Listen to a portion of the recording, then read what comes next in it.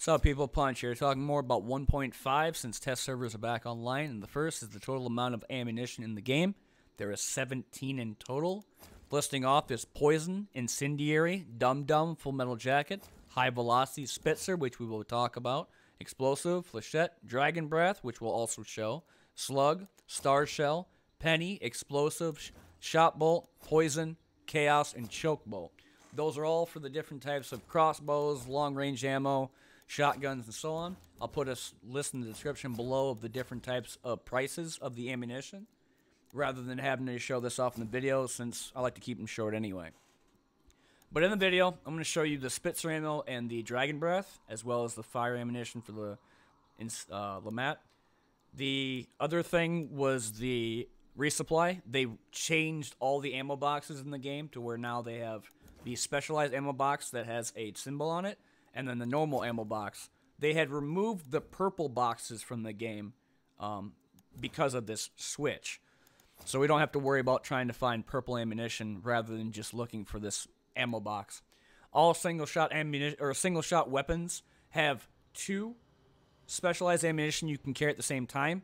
So if you want to go Sparks, Martini Henry, Springfield, Romero, or whatever, you can take you can carry 2 different types of ammunition at the same time, rather than like normally if you take the Mosin, which were the Spitzer ammo, and go ahead and shoot that at multiple targets. And the reason why I'm kind of worried about this is because this bullet, from what I've heard, can go through multiple people, probably even through concrete, maybe multiple layers of wooden walls. I'm not sure.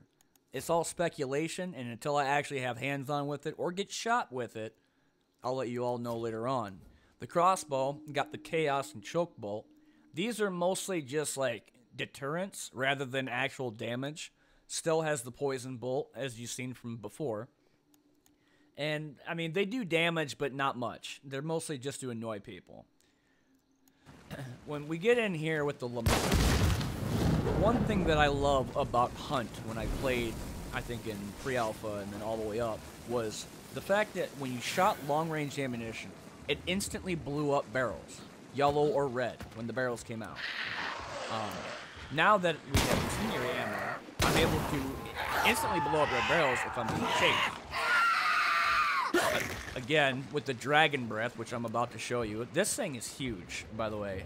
The radius of this thing is just, I mean, if you've barely seen it, it was like a flash, like the spirit bomb going off. I was able to shoot full-blown birds. Like, normally throw a lantern on birds, and they don't fly away because they're all dead. Dragon Breath takes care of that now, because the radius is so large. Was able to kill a hunter with it, and it's pretty satisfying to do when you just see that thing coming straight at you.